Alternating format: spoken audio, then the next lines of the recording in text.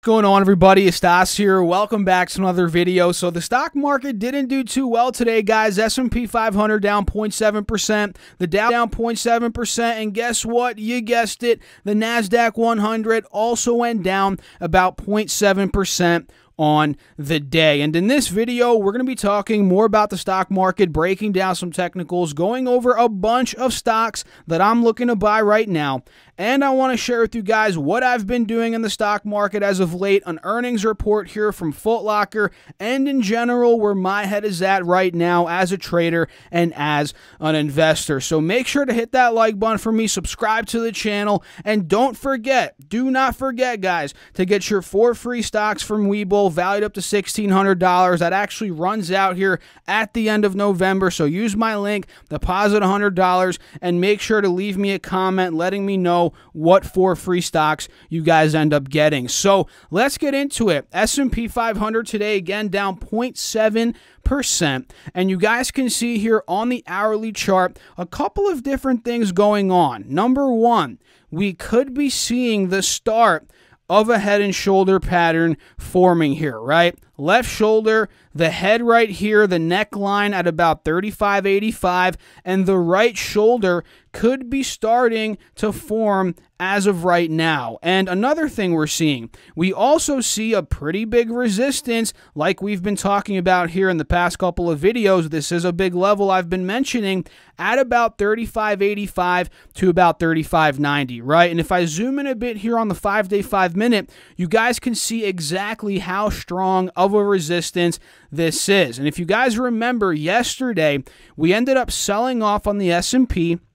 We held 35.45, 35.50 on yesterday's morning's sell-off, which is another big level, 35.45, and we actually filled the gap throughout the day all the way up to 35.85, and we closed right under that level, right? And like I said yesterday, and I'll say it again right now, I was looking for, heading into today, whether the S&P was going to break 35.85 and try to fill the gap up to 36.25, which is the next resistance here, or was it going to get rejected, sell off from 35.85, and potentially take out the lows from yesterday at about 35.45? And now that Friday session is obviously over and we can see how things ended up playing out, we did not break 35.85. We got rejected there, and then we ended up selling off throughout the entire day, pretty much continuing the downtrend that we've been in over the past 1, 2, 3 trading days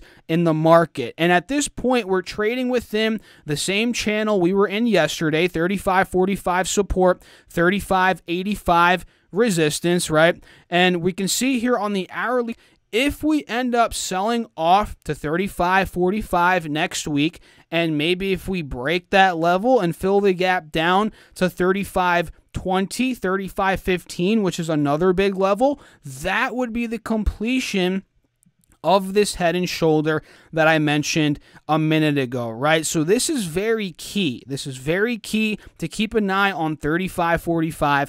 If that breaks, we're likely, in my opinion, to fill the gap down, maybe see another 25-point drop in the S&P, maybe 0.7% down to complete that head and shoulder. And then again, at 35.15, that's going to be another pivotal point, because if we break that, that is where we could see an even bigger sell-off, and we might end up filling the gap. Let me extend this trend line to the right here. You guys can see it. If we break 35.15, we might just go straight down to 34.65, which is the next gap to fill, which could be another drop of, let's say, 1.4% or about 50 points here down on the S&P. That is if 35.15 does end up breaking next week. So be careful, guys. Overall, I mean, the trend is looking a bit bearish. I mean, especially the shorter term trends here, 5-day, 5-minute, and especially if we break 35.45. So be ready for a sell-off. I think it's possible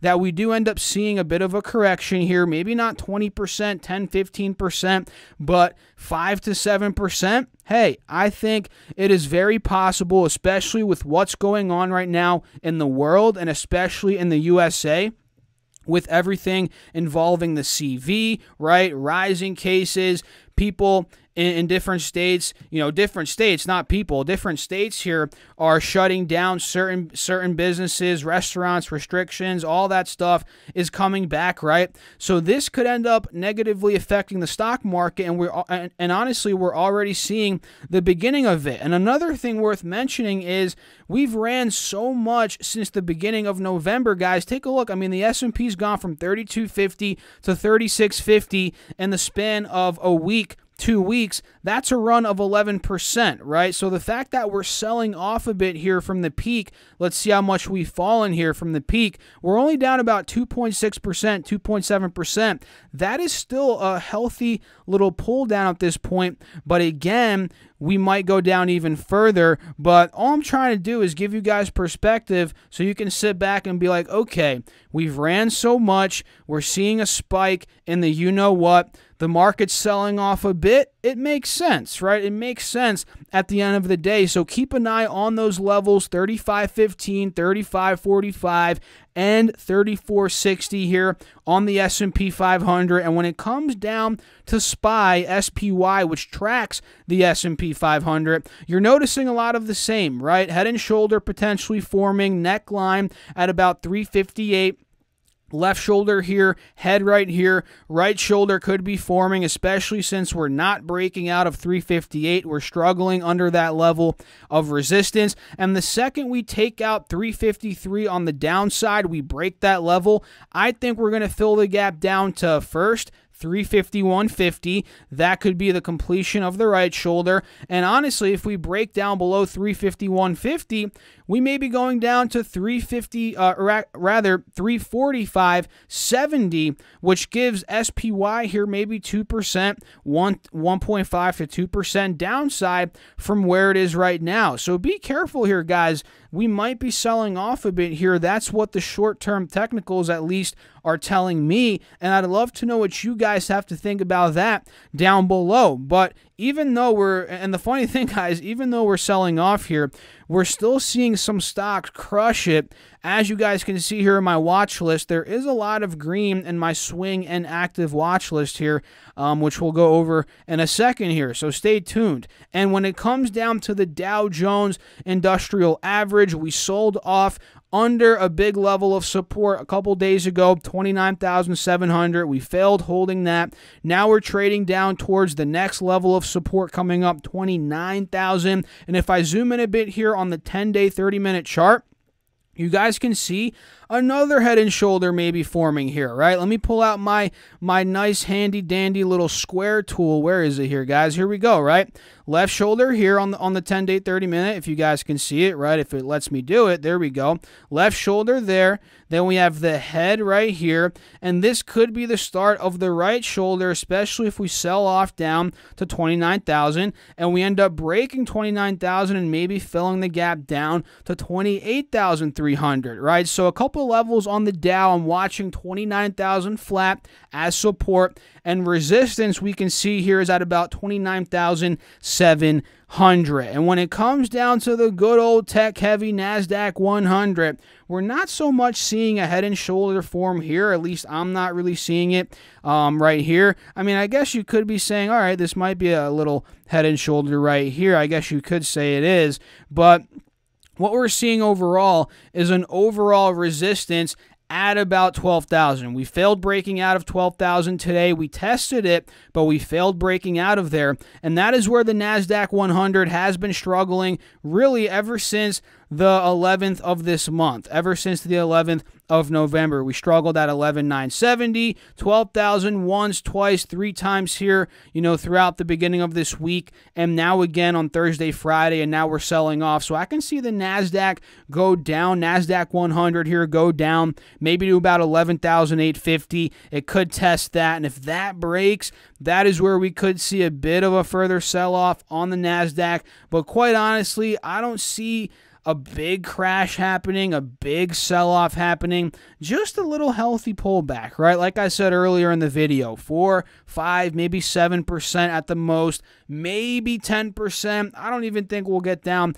10% at this point in time. But again, that's just my opinion, right? And I'd love to know what you guys have to think down below in the comments. So make sure to leave me a comment on the market. What are you guys doing? Are you buying? Are you selling? Are you holding out for next week? Maybe for the next couple of weeks? I would love to know. And when it comes down to earnings season is slowly fizzling away, but don't worry, guys. It will be back before the blink of an eye here in the next couple of weeks. We'll be back in earnings season. But one that we're going to talk about today is Foot Locker, ticker symbol FL. And if you guys remember, last earnings report was a pretty big surprise for Foot Locker. We got a bit of news before the previous earnings report that they were going to have a good earnings. The stock ended up going up from 27 then all the way to 35, sold off. They reported earnings. A couple days later, the stock ended up running all the way back, breaking out of 35, and has pretty much been on an uptrend ever since that previous earnings report, right? Going from 27, and just recently it hit a high of $44. So what a run here on Foot Locker, and they ended up doing well yet again. EPS came in at $1.21 versus 62 cents estimated, so almost a double up. Actually, is that a double up? Yeah, it's a double up in earnings. EPS, unbelievable there compared to the estimates. Revenue came in at $2.11 billion versus $1.94 billion estimated, so a beat there in revenue. And when it comes down to these types of companies, McDonald's, Foot Locker, restaurants especially, retail stores, what you want to look at is same-store sales, right? What do you want to look at? Same-store sales. Keep that in mind. In Q3, same-store sales for Foot Locker were up 7.7% year over year. Hey, I'll take that in the situation that we're in right now, which obviously you guys know what's going on right now. So Foot Locker, doing great, double beat. Same-store sales 7.7%, but they did not provide full year 2020 guidance, and I'm not sure why they didn't. A lot of companies actually aren't doing that because the earnings, the revenue in the situation that we're in right now, for a lot of companies, it's all over the place, right? They're all over the place, so they can't really determine, okay, what's going to happen the next couple of quarters. It's difficult, so we're not seeing them provide us guidance, but either way, they did well in earnings, right, from a brief glance there. And the stock ended up selling off about 5% today, and it's down about, at this point, $5 off the high that it was at pre-market today, $44, right? It sold off to about $39. So this could be a dip buy in Foot Locker, in my opinion. We are holding that 50 SMA on the 4-hour chart.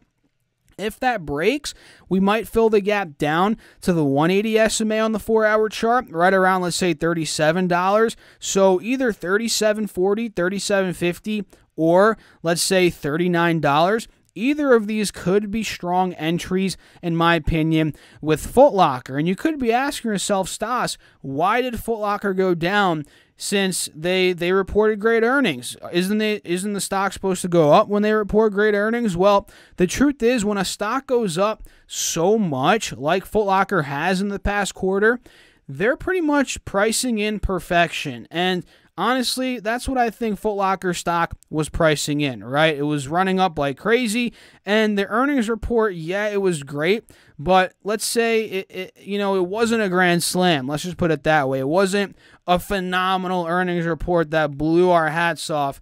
And in that situation, a lot of the time you see, okay, the stock sells off a bit. There's some profit taking. This is all normal market fluctuation. And that's what I'm seeing here with Foot Locker, honestly. And I'd love to know your thoughts down below. But overall, I think $37 to $40, anywhere in that range, it very well could be a dip buy here on Foot Locker. And I almost forgot, guys. Did I just skip the trading update? Oh my goodness, I'm doing things backwards in today's video. Well, honestly, there's not much of a trading update since I didn't do anything new today. I'm just pretty much sitting on my positions. And speaking of my positions, Workhorse, guys, oh my goodness, Workhorse, WKHS, ended up going up 13%, up $3 per share today.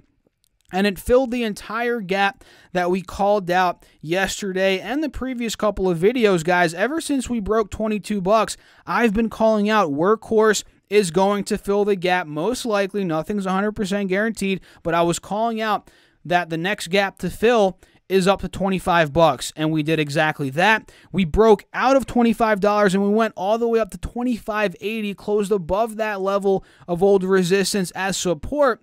And it seems like, guys, the next level we could get to, I know it's crazy, but it's true, is around $28.30. And I'm not sure if we're going to go straight there since the stock is a bit overbought at this point. It's in need of a pull down, but looking at previous movements, I mean, it's gone straight up in a straight line in the past, right, with minimal pull downs. So then again, I wouldn't be surprised if it did go straight up to $28.30. So at this point, guys, I added Workhorse a couple days ago, added into my position at $19.50. I originally had shares at $24, so now I'm well in the green on my Workhorse position, right? My average cost is about 22 bucks, right? And now we're trading a little bit shy of 26. So next week, I might take a little bit of profit if we do get to my first target here at $28, which is my first sell target. But I'm not really looking to offload the shares quite yet because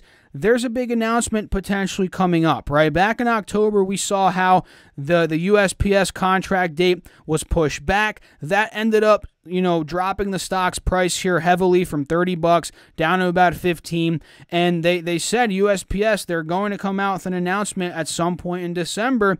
And each day that goes by, we get closer and closer to December. There's more anticipation, and the days are ticking, right? The days are ticking. The likelihood that we get an announcement each day that goes by goes higher and higher, right? And that's why Workhorse is going up. And it's really because people are anticipating them getting the contract. And to play devil's advocate here, if they don't get the contract, that's the gamble that we're all in here if we're owning Workhorse. If they don't get the contract, that is 100% going to be a big blow in the short term, right? Which is why I kind of do want to lock in some profits, like I said, right? Just to play it safe. But I also want to hold on to some shares in case they do get the contract, because in that case, whether they get half of it, all of the contract, I think the stock's going to blow past $32, $31.50, which is the resistance here. So those are some thoughts there on Workhorse. I'm holding on strong. And Apple, I'm also in still, which is doing well for me. I'm in at about 112. We're trading at about 117 here. So I'm looking to maybe offload some shares like I've been saying at about $127. SLV is also one that I'm in right now, which did well today, up 0.3%. Silver ended up going up 17 cents per ounce today. Silver is trying to make its move back up to about the mid-20s, high 20s, and that's kind of where I think it's going to be going. Honestly, I think silver has potential back up to $30 per ounce. And I'm also still in EA, which is a longer-term swing trade for me, and it did pretty well today, up 1.4% on the day. So overall, guys, that is what I'm in right now: Apple, Workhorse, SLV, and EA. And guys, let me tell you, although I didn't lock in profits today, I made a good amount of money on those positions, especially Workhorse. Again, it went up 13% today, but like you guys know, it's not a profit until you lock it in. So we'll see what happens next week, and we'll take it from there. So let me know down below, what are you guys doing? Drop a comment, and if you guys are enjoying the video, hit that like button for me. Subscribe to the channel. I would really appreciate it. We're trying to get 20,000 subscribers here before the end of 2020, and I really think we can do it. I really think we can do it, but we obviously all have to pitch in. Well, you guys have to pitch in, since I can't hit the like button on hundreds of accounts here, right? So let's talk about some other stocks here, starting off with Tesla, TSLA. Tesla ended up going past 460 this past week, right? Broke that resistance like butter. It filled the gap up to 500 like butter. Now we're selling off down to about 490. And quite honestly, guys, I think Tesla could sell off even further. I think we might go down, and honestly, I'm hoping it goes down. And like I tell you guys, don't hope and pray and have biases in the market. Play the technicals. And the technicals at this point are looking like, hey, we're getting rejected at 510. We might be going lower. We might go down to test 460 by the looks of it. And the fact that Tesla was down about 2% today, and maybe it goes down next week, it gaps down, we could be at 460 in no time. And I think 460 would be a very strong entry point, especially if it were to hold that old resistance as support and curl back up to try and fill the gap back up to 500. And I think 460 could be call option territory, meaning call options might be a move there, maybe some further out, maybe 2 months out for about a 480 strike if we get to 460, right? And I have to look at the options chain here for Tesla, but at 460, I'd consider shares and maybe some, options contracts a little bit dated out. We'll see how that ends up going down. But Tesla here, it's looking good on a pull down. I would like to pick up shares anywhere from 460, 470, right? That could be an opportunity. And Amazon today is pretty beaten down, no doubt about it. Amazon is down 0.5% today, went down. And overall, I mean, guys, it's been down the past couple of weeks, down from 3,500 to about 3,000. And it's interesting. We're heading into holiday season right now. We're in a recession.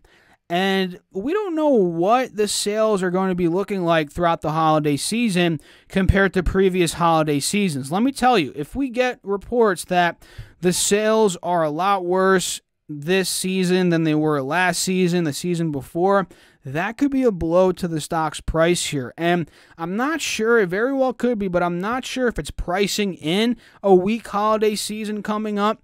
I'm not sure. Again, it could be, but then again, on the other side, the flip side, if they have a strong season, better than expected, this stock could end up ripping, going bananas, maybe back up to the mid 3,000 territory. So if we're just looking at basic support resistance levels here on Amazon, I mean, we're holding 3,000, no doubt about it. The past couple of trading days we have been, but we haven't really gotten the upwards momentum out of 3160, which is a big resistance here stemming back from a couple weeks, couple months, right? Honestly, 3160 to 3200, that general area has been resistance. So I actually wouldn't really touch Amazon until 3,200 were to break. I think from that point up to about 3,500, that could be a move of about 10%. And another thing worth noticing, or mentioning rather, here on Amazon is, yeah, the holiday sales might not be great, but then again, if we're going into lockdown, more people are going to be buying on Amazon. More people are going to do holiday shopping on Amazon. So that's the tricky thing. That's really the tricky thing, right? There's so many moving parts. We're in a recession. Holiday shopping could be poor. But then again, I mean, if we go down in a lockdown, more people are going to be shopping on Amazon. So it's very difficult to really play this out in your head, right? And try and figure out, okay, how are things going to work out?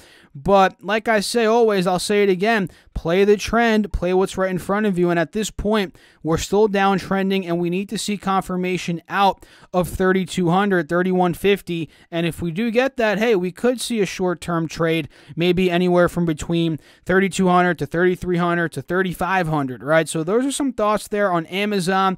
And another one here I'm looking at is At Home Group, ticker symbol HOME. And this one's been a wild ride. Talk about a wild ride. From $1 back in the pits of the crisis, from $1 in the middle of March, guys, unbelievable.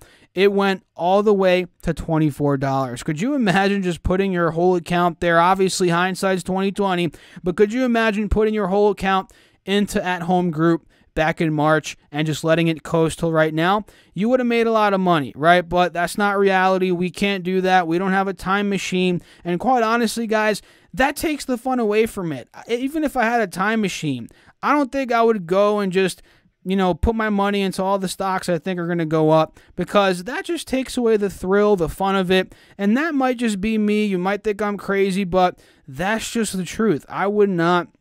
Honestly, I'd rather just have the thrill of knowing or not knowing what's going to happen, right? But anyway, At Home at this point is trading pretty interestingly, right? You guys notice it's at a $16.50 level resistance right now.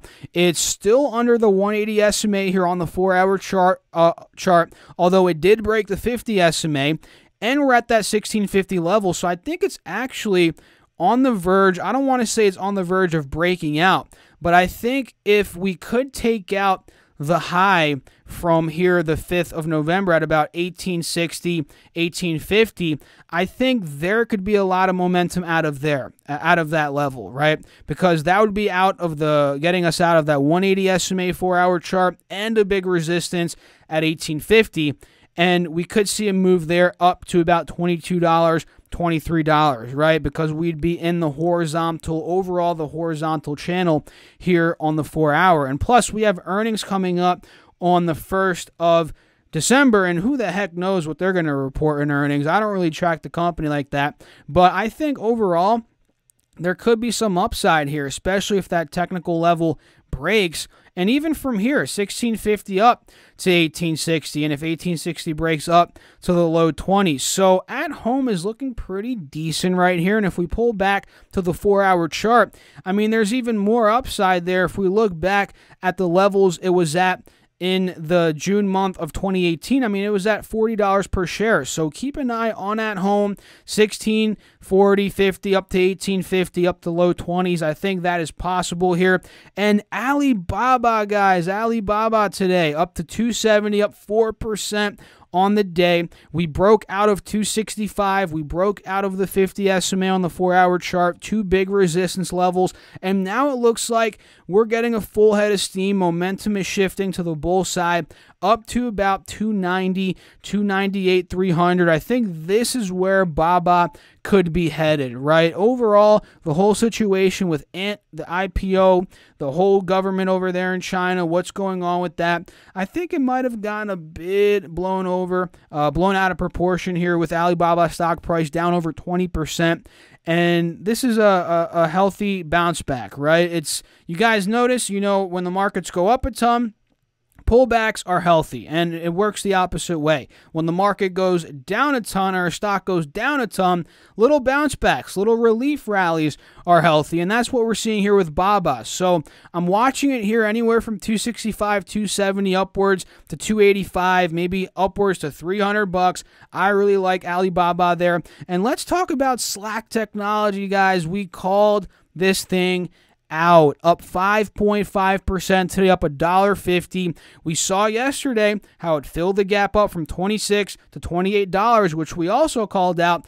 And I said, watch out for the $28 break. If it breaks that point, we could see a runner maybe back up to the low 30s. We haven't gotten there yet, but I think we're going to get to the low 30s. This is just the start of that breakout. And we're seeing it all play out. We broke 28. We're trading at $29 now. Earnings are coming up here in the beginning of December. So watch out, guys. Last time work did end up breaking 28. It went to $32, and I really could see that again happening here, especially if we get a second wave. We're already in the second wave. If we get more lockdowns, this is a stock that I think will do well. So from 28 to $32, I'm watching work there. And some stay-at-home stocks here are Shopify. Shopify is doing well, up 2% today, closed at $9.90. Shout out to anybody that did end up taking these plays. I made a stay-at-home stock video a couple days ago talking about Shopify, Zoom, Netflix, saying how I think they're going to do well. And they've been doing well ever since that video. Shopify, we called it out at $9.30. Now it's at $9.90. I think there's more upside up to about $10.50 here. Zoom's another one that we called out at $4.15, under $400. We said it could fill the gap up from $4.15 to $4.40. It did exactly that, up 6% today. Ended up closing right under $4.40. And I think, honestly, guys, we're going higher. I think Zoom is now breaking out of the hourly chart downtrend, both the 50, the 180 the SMA, the overall downtrend, and I think 440, if that breaks, there's gonna be a breakout on Zoom, maybe back up to 460. That is the next level of resistance that I'm looking at here. And Netflix, guys, the king of stay-at-home stocks. Who doesn't watch Netflix when there's a shutdown? Most people watch Netflix, guys. Let's just put it that way. Netflix up 0.75% today, up about $3.57. And here on the 4-hour chart, what we're noticing is a solid base at 470, 480. Now we're looking to fill the gap up to 500, 510, 515, which we've done multiple times from a bounce above 480. So I think Netflix is going straight up to 500. That's my honest opinion, maybe even above 500, as we're seeing lockdowns across the country and the movement to more stay at home for the time being, right? So that's it for the video, guys. Hope you all enjoyed it. Leave a like if you guys did. Subscribe to the channel. Again, we're trying to get 20,000 subscribers here on the channel. And don't forget to claim your 4 free stocks from WeBull, valued up to $1,600. All you have to do is deposit $100 using my link down below. You could also get into the Discord chat and the Facebook group. All of those are free, so enjoy the Discord chat, the Facebook group, your 4 free stocks, all linked down below. I'll catch you all in the next video. Thanks for watching as always. Stay safe out there, guys. That's the most important thing right now. Have a great weekend. Peace out.